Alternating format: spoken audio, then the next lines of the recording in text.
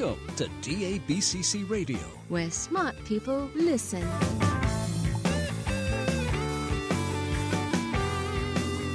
Virtualization and Cloud Talk. Featuring cutting-edge solutions from the hottest companies around the globe.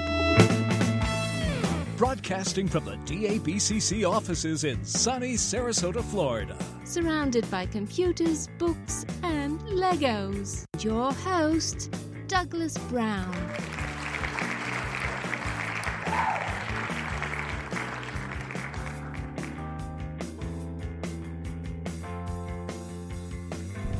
Hello, everyone, and welcome to another episode of DABCC Radio. We have a great show for you today. We have Mike Walsh from NetApp with us, and Mike was formerly with CloudJumper, and you guys might be familiar with them, and you're definitely familiar with NetApp. And recently, NetApp acquired CloudJumper, so we are bringing Mike on to share that story. You know, first of all, a bit about what CloudJumper did, now what NetApp is going to do with it, and much more. So I'm really looking forward to this very big acquisition in our space, and really interested in learning all about it. So on that note, here's my interview with Mike Walsh from NetApp. Okay, Mike, thank you so much for taking the time to do this. I'm quite looking forward to this conversation. This has been a long time coming, and I wanted to have CloudJumper on. I've known Robin Brindle for years and decades, actually. So I'm sort of I'm sad I never did that. But now we have a great reason to bring you on, because you guys are just recently acquired by NetApp, and the world's changing. So that being said, before we get too far ahead, first of all, thank you for being here. Sure. Yep. And second is, which is always my first question, is sort of who is Mike Walsh and what do you do over at NetApp?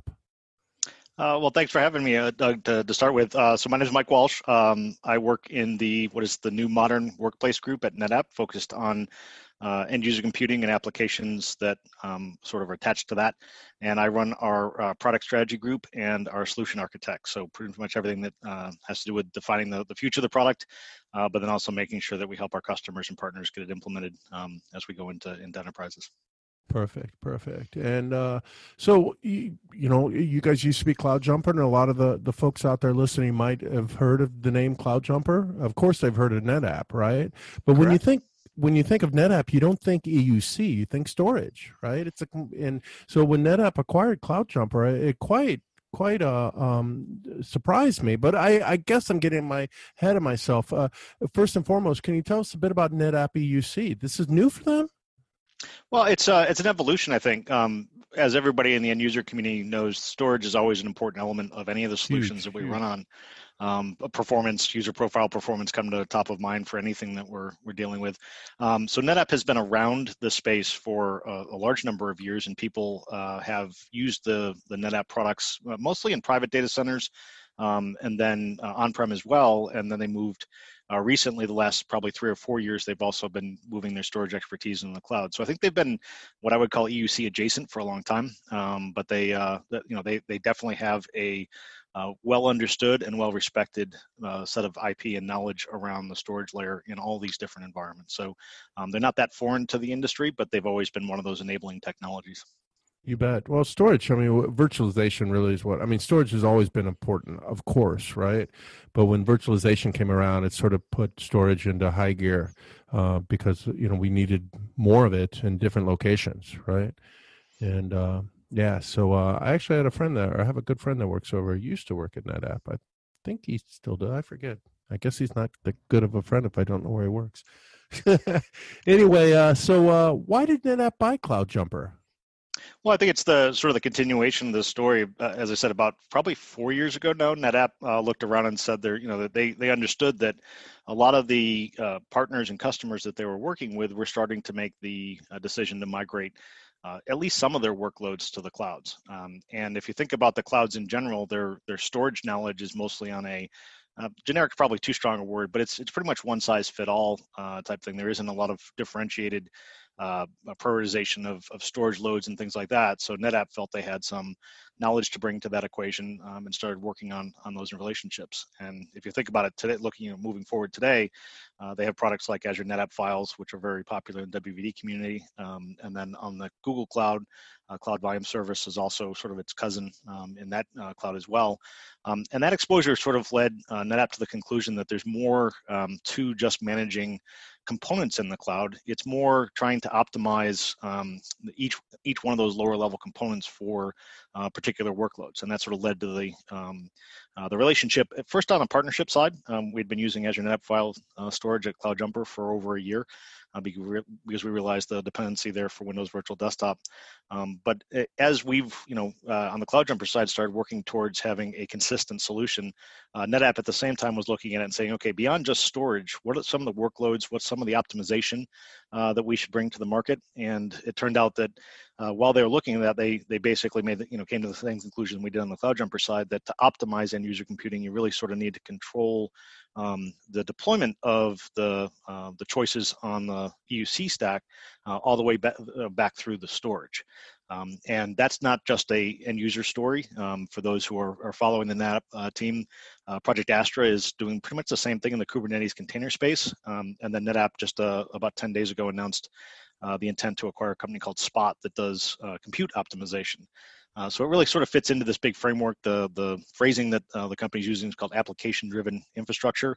And what that really translates into is if I have a particular workload like end-user computing, I want to make sure that as I do the automation of deploying that and managing that I'm optimizing all the services on the public clouds that sort of constitute the full solution.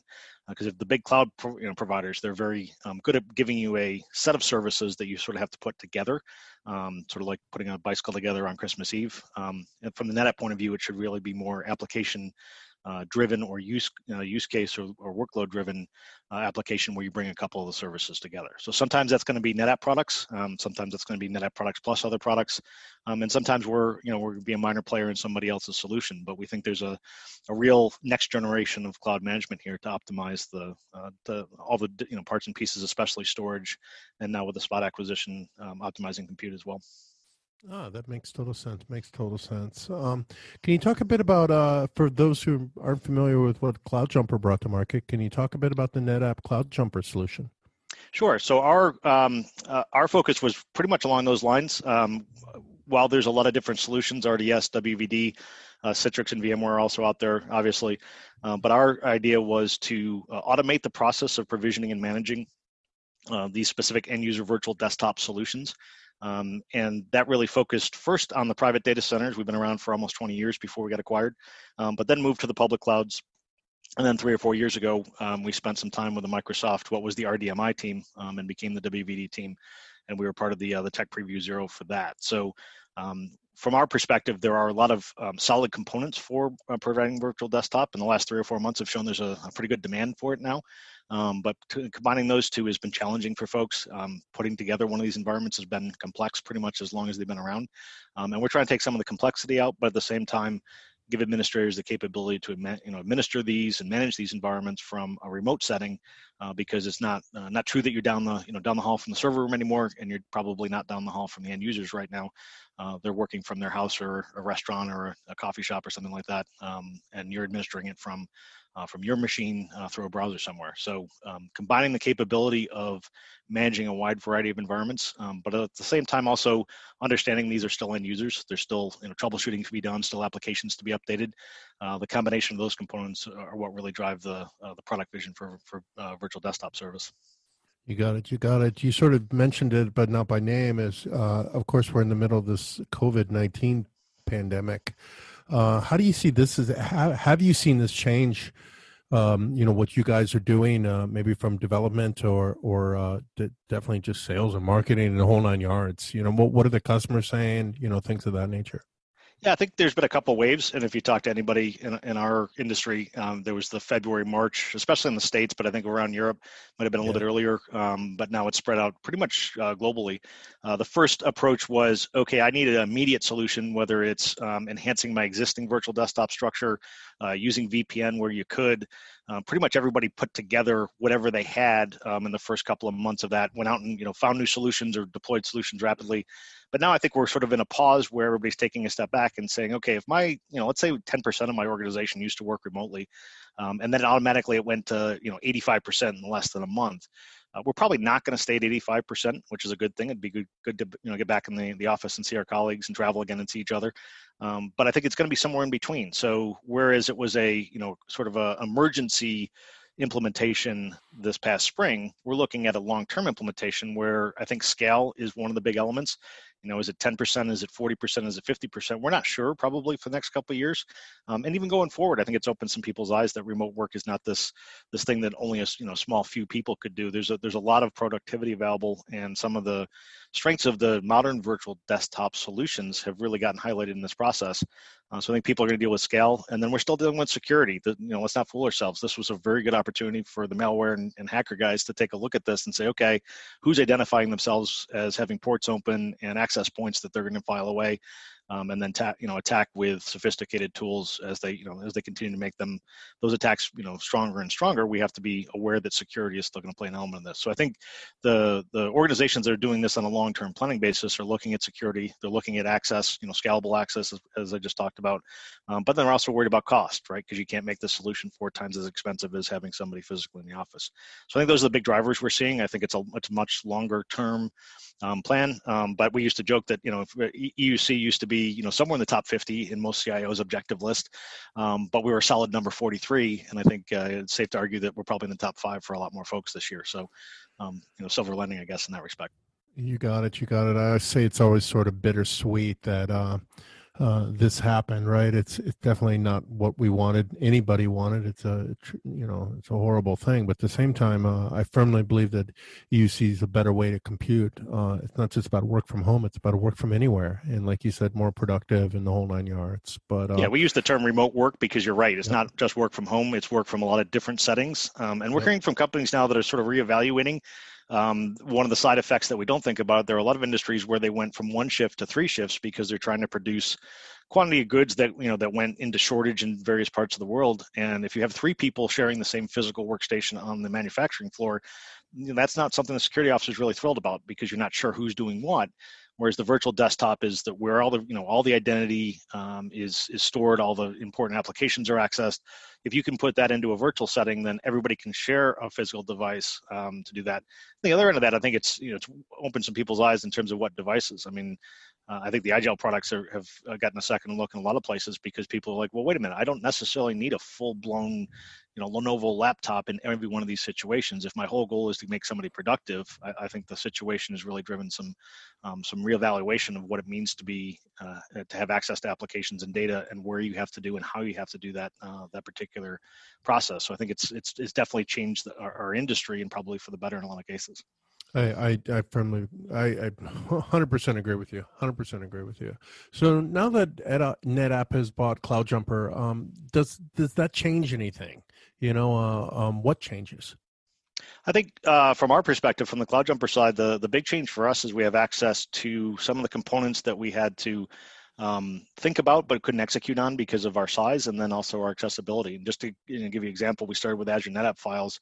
NetApp also acquired a company called Talon. They have a global file cache solution that's very useful for when we're looking for companies that they're trying to follow guidelines and get their virtual desktop virtual machines as close to the users as they can. So if they have clusters in Europe and a cluster in North America, maybe another cluster in Asia, they want to create those regional instances for virtual desktops, but you have people that might float between those. Some managers or some representatives might float between those locations, and having that user profile move isn't something that we have the capability to do. But with global file cache, we do. The other element of it is that the product line is really well thought out for being able to keep tabs on the whole environment.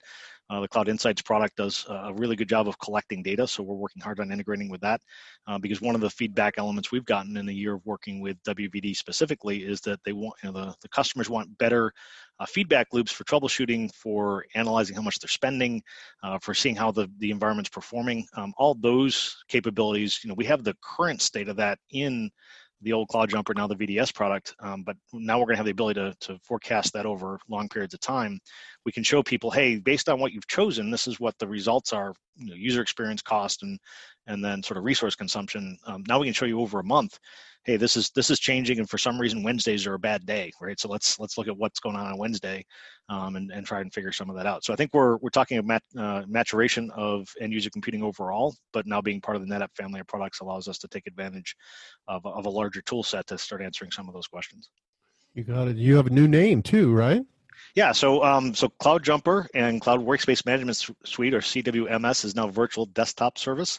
I've almost gotten to a point where I don't use the CloudJumper or CWMS names in any briefings or demonstrations or something like that. So it's taken a couple months, but I'm pretty close to getting all the initials correct. And then, as I mentioned, the Virtual Desktop Service is in the Modern Workplace family of products. So I think I've mentioned Cloud Insights. We draw on that. The Global File Cache is one of our products. And then I didn't know this before I started, but NetApp actually has a Office 365 backup product as well. So that's going to be one of the products that'll be in our collection of products under Modern Workplace. Because if you think about it, if you're trying to protect data, NetApp has at least, I think, 5 or 6 different data backup, data protection, compliance tools. But the one hole in that is if you want a versioned backup of your Office, your Word files, your team files, all that type of stuff, then the SaaS backup team also does that. So I think we've covered the data protection waterfront here at NetApp. Very cool. Very cool. Very cool. So I'll try to use the new name. It might be difficult. This is my first time using it, right? They only find me, Doug. You can get away with calling it whatever you want, as long as people understand they're one and the same. That's fine. But they're telling me that I have to get it right before the end of the quarter. So I'm doing well, I think. As I said, only a couple of mistakes a week. So I'm down to a dull war. The toughest part is when people from the outside come in and say, "Okay, well, I know you guys is this name. I'm just going to keep using it." So that makes it confusing for somebody who came into the situation later. They're like, "Well, wait a minute, which one is which?" Exactly. Well, I still call Citrix whatever they call it nowadays, MetaFrame. So oh yeah, that's when you know the generation of folks. I worked for a company that got acquired by HP, but we were moved into the old Digital Equipment headquarters in Marlborough, Massachusetts, a long time ago. So you could always tell which generation people were from. If they're still wearing their DEC or digital badges, then you knew those folks had been around a long time, because they had gone through a couple acquisitions. So same thing for us. It's like, okay, which generation are we talking about here, and which initial should I be using today? You got it. It's hard to keep up with it all, but then everybody loves their 3-letter acronym, right? So it's still a point where even in a new company, for us, for NetApp, where there's a lot of 3-letter acronyms, and we're constantly going and looking stuff up because, like, okay, I don't know if that's a product name, a group name, a process name. What is that? What is that supposed to mean? And we've gotten education on how many different ways you could put 3 letters together. I tell you, I just the same way, to be honest with you. So when I came in, we have LMS, I can't even think of UMS, IGOS, ICG. Everything is the 3-letter acronym to us. And it's just like, wait a second. In fact, we actually created, because a bunch of people joined about when I did, and created a chart to try to a table to keep up with it all. And it's crazy. I do have that as a in my virtual desktop. I have that as a bookmark page. It's like, okay, here's the glossary and the link to all the documentation pages. Because that's one thing that's nice about NetApp being in an old school, I'll call it an old school technology company. They've been around for decades on the storage side, and their environment, especially because they have large enterprise customers, government customers in various countries. The documentation is very in depth, so you can get everything you want to know about this. And in fact, that's one of our projects right now, is we're taking our, for those who are familiar with the CloudJumper world, we have a documentation site called Flight School. So Flight School is being integrated into the documentation site for the cloud side of NetApp. It's just interesting to see how they fit everything together. And then there's parts of a documentation site you don't even think about until you're part of a company that's been doing it for a couple of decades or 3 decades or whatever it's been. And then you're like, oh yeah, it'd be great for us to have a section on that, because we never thought of it that way. But if you're going to do a compliance-based product, you typically have to have all that stuff covered. So I guess it's another thing of, startup matures into big company process, but it's been interesting to see some of the pieces get put together. That's very cool. As an old engineer, I absolutely adore documentation. So there's guys out there that are just like, don't talk to me, just don't give me the demo. Let me just read through the documentation and find my way myself. That's how I learn and evaluate, right? And there's still a very large group of engineers, software engineers and hardware engineers out there that learn that way and and like to get, develop their expertise that way, because then they can take all the, they call it marketing fluff. That's nice. You guys are saying all those things, but I want to see how it actually works and whether the documentation says it works that way before I believe you. So there is that subset of people in our industry that, as you mentioned, go back 3 or 4 decades of, okay, that's allegedly how it works, but let me put it to into practice, and I'll use the documentation to get there. You got it. I actually, whenever I did test a product or play with a product or learn a product, whatever you want to call it, I actually don't read the documentation. I just try to figure it out. Oh, and okay. Then I fail miserably. And then I go to the documentation. Then I'm like, oh, that's the step I missed. And then I'm talking to somebody, right? And they say, oh, I got this problem. Oh, well, you need to do this. Well, how do you know that? I didn't read the documentation either. Yeah, it's the tripwire approach, right? I went through all those tripwires and blew a lot of stuff up before I figured out that maybe that's not the right way to do it. And now I have the right way to do it. I can tell you where you've wandered off course. Yeah, you got it. If I have the time, that's how I do it. So let's see if I can use the name. So how does Virtual Desktop Services integrate with the other NetApp products like NetApp Files and Cloud Insights? So I think on the Azure NetApp Files, we're our 5.4 release, which is due out this week, 6/26. So we're coming up. And we have a full end-to-end provision capability for that. So if you don't have Azure NetApp Files, our product will create the capacity pool and the volumes for that, and then configure it correctly for things like FSLogix containers. So you don't have to do any further configuration. We do the networking. The only thing we have to do is get it whitelisted. But as they say in the business, we know people now who can whitelist very rapidly for us inside at NetApp for Azure NetApp Files. So that one's pretty much done.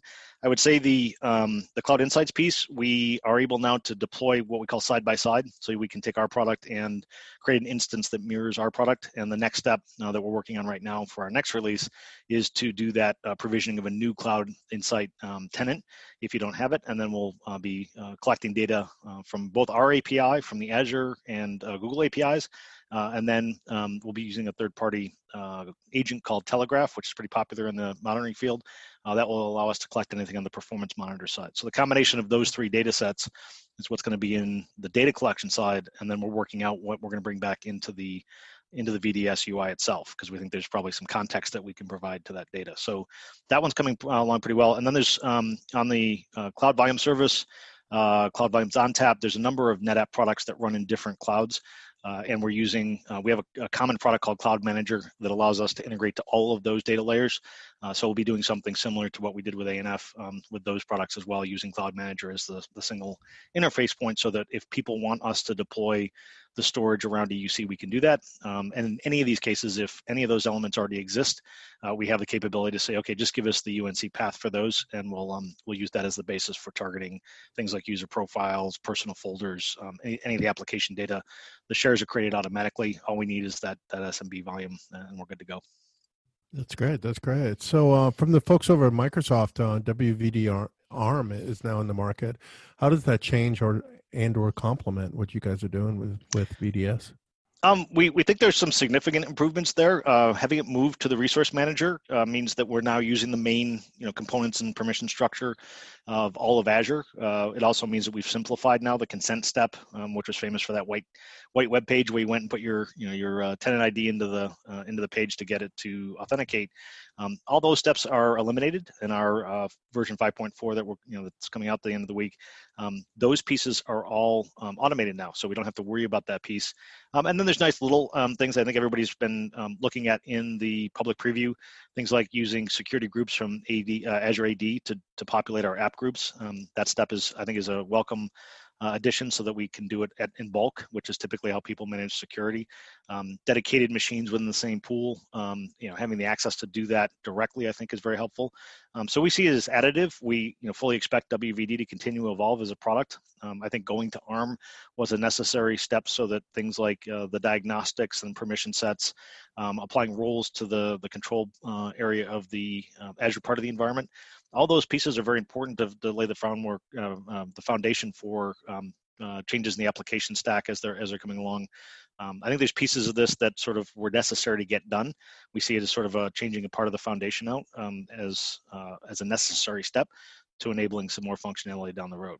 From our side, from the VDS side, it doesn't change much of what we do, because we're in the end, we're an automation platform, and we just changed the API calls a little bit. to support greater functionality, but then allows us to have the same basis for doing the rest of the stuff that we do, provide the network, the storage, the application lifecycle management, help customers set policy, execute scripts from our scripted events environment to manage the ongoing environment. All the steps that we typically do today don't change much. It just means that we have better access and we have a better security story together with Microsoft on, okay, this is the role and using computing is in this particular security box, and we're not venturing outside of that. Makes total sense. Makes total sense. So we discussed this one earlier, sort of work from home and some of the changes there. But maybe we can talk a bit about some scenarios. What scenarios should factor into planning when companies are thinking about changing from on-prem to work from home, work from anywhere? Yeah, good question. I think so. We talked about the remote work. I think we're also seeing what we could do. There are situations where companies are using folks who are not maybe full employees. They're either contract workers or they come from an outside consulting firm. So they want to provide limited access to a subset of applications and data, but they also don't want to create a full identity for that user. So I think that's one of the considerations. The other pieces we talked about is the mobility. Working from different places, either in a facility, working different time shifts and things like that. So all those on the requirement side have sort of broadened the potential use cases for virtual desktop. But then on the storage side, on the VDS side, we have to think about the infrastructure and the choices we make on the first the deployment and the management side. And we talked about a little bit about the storage element. I think that's important. Figuring out how your network is going to be laid out is one of the challenges we see on a repeated basis. People sort of said, okay, I want to extend my existing infrastructure and my IT footprint into Azure or Google or one of those places.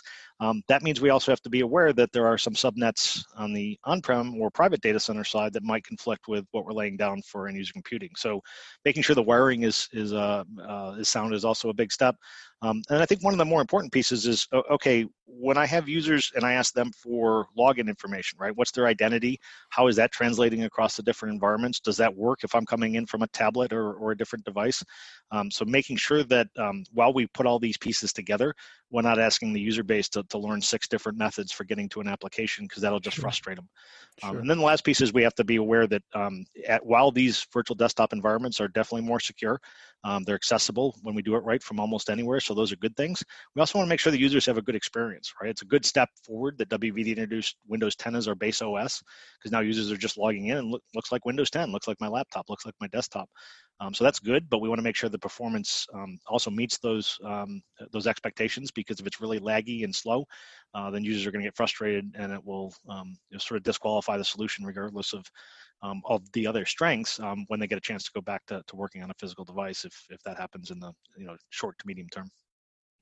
Very interesting. I want to ask you sort of an off the record, not off the record. It is on the record. We're recording, but side question. Off-topic question, sure. Yeah, off topic. There we go. It's a Monday for me, and my brain isn't quite there yet. But I think it's always correlated to coffee, Doug. It's always how much coffee has been consumed, and has it taken effect yet?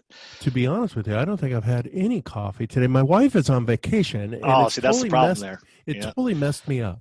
So that being said, we've talked a bit about WVD, and it's sort of interesting. At Summit this year in January, Citrix Summit, I went around and asked a bunch of people, hey, what do you think about WVD?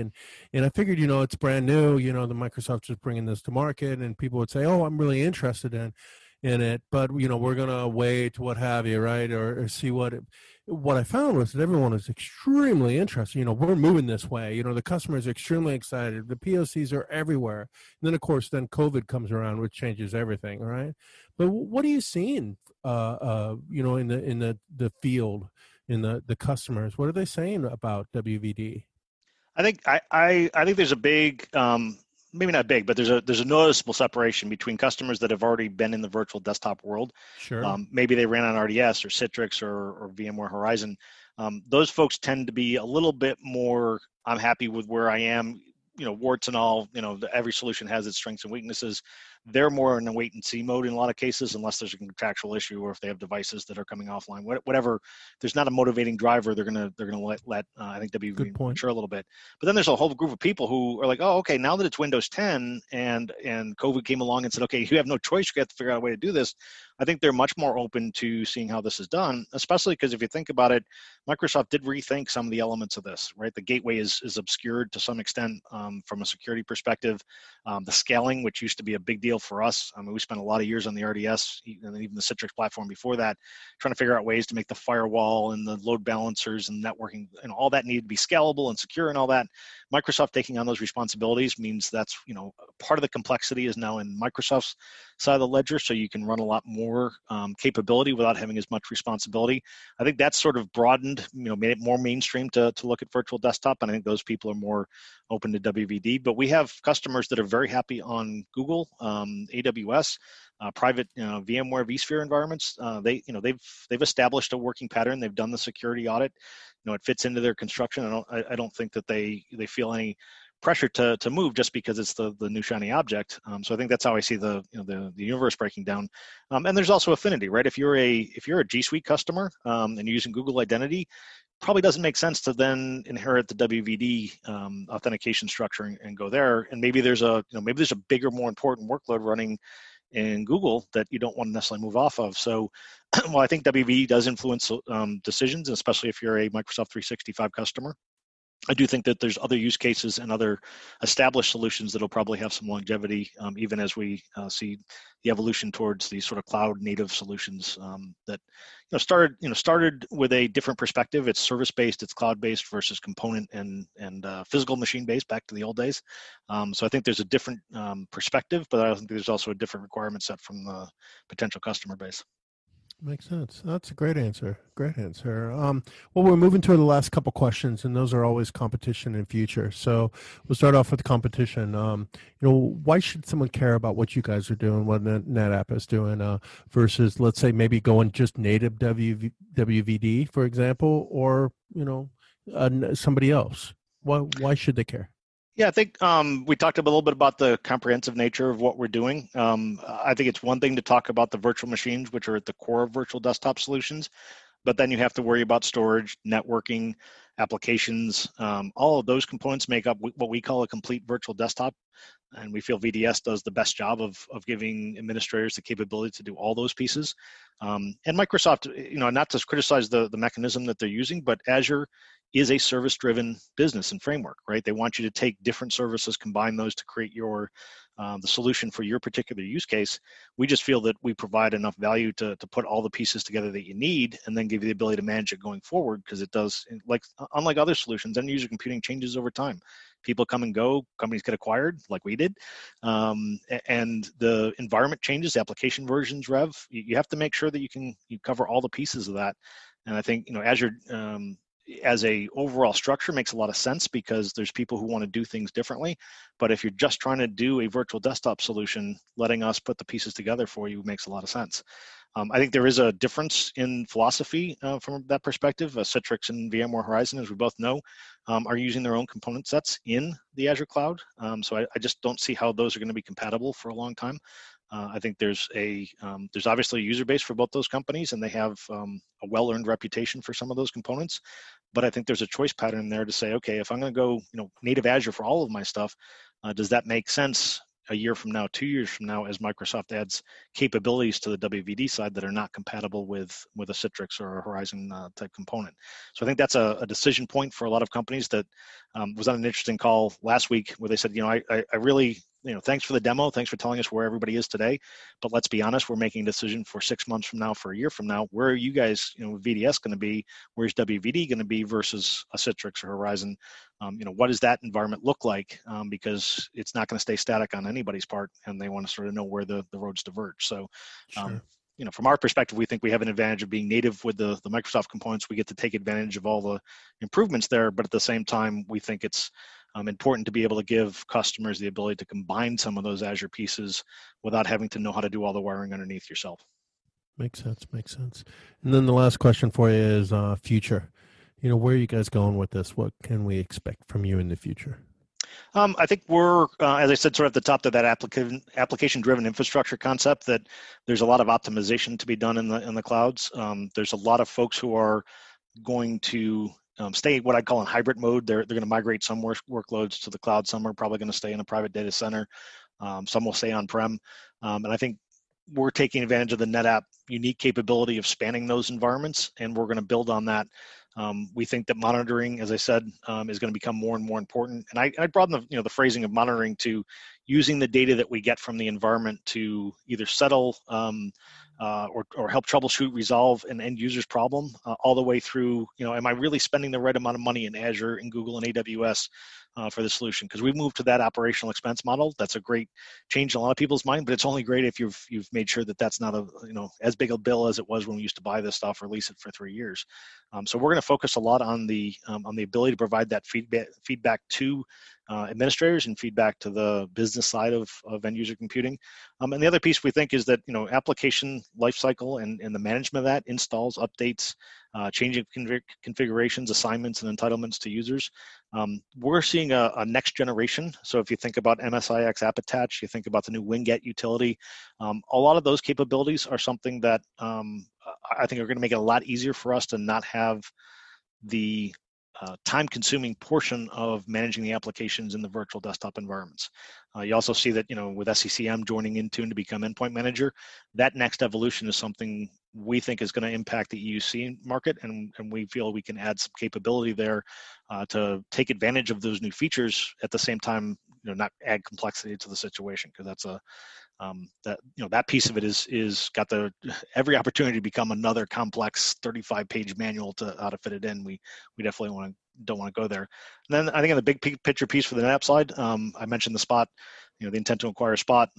We think optimization across the cloud is going to become a really big subject, and we do think we have some capability on the VDS product side to bring that to market as well, because people are going to try and manage these environments, and everybody's going to have their marketing information about how you should use them and where you should use them. But it's one thing to market it, it's another thing to show in that big sort of feedback cycle that, hey, I saved you this amount of money, or you didn't have to have those 3 machines on, or you could have done storage in a different way to either improve performance or to not use as much storage. All those types of things, we become a useful tool to interpret the application need all the way down into those core service layers, storage and compute and places like that.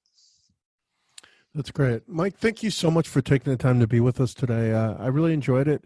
I hope you did, and I hope all those listening did too, of course. Yeah, great. I'd love to have you back on in the future and, sort of catch up and how the next 6 months went or something like that. So please keep us in your mind, and thank you again. And one more question. I'd be remiss if I didn't ask this one, and that is, if somebody wanted to learn more, what do they need to do?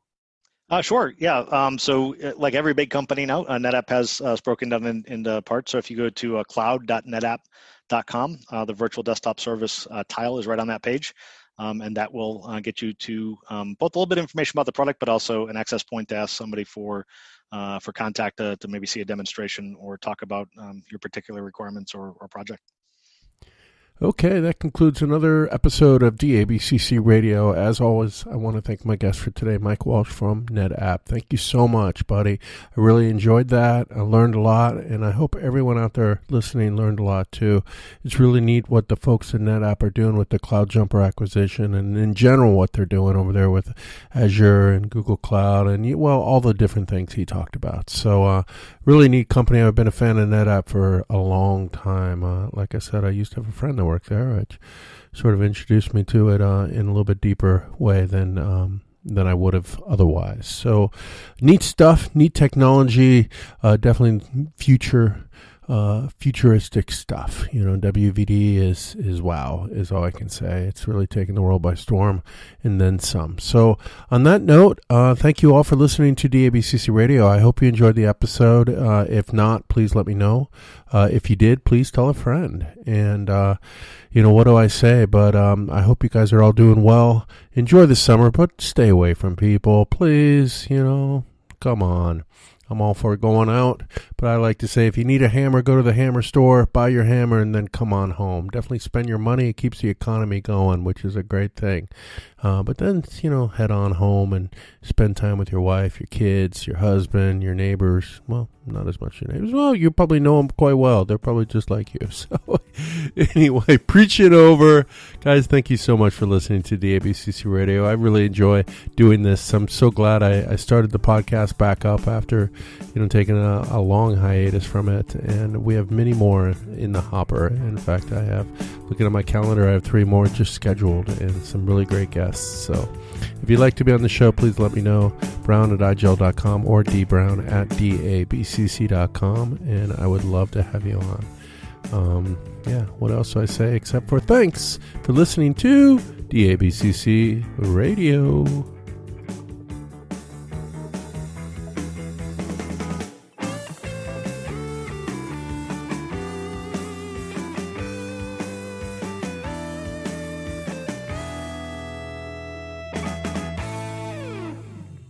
CC? DABCC. Say it again, DABCC. DABCC. Can you say it again? DABCC. DABCC. How about DABCC? DABCC. DABCC. DABCC. DABCC. DABCC.